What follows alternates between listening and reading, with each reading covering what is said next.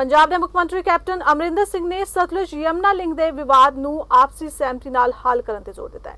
उन्होंने कौमांतरी पद्धर ते प्रवानित रिपेरियन सिद्धांत के आधार ते दरियाई पानियां दी तुकवी वरतों के अनुकूल हल लई संबंधित सूबियां नूं भारत सरकार नाल तालमेल करने का सੱਦਾ दिता है।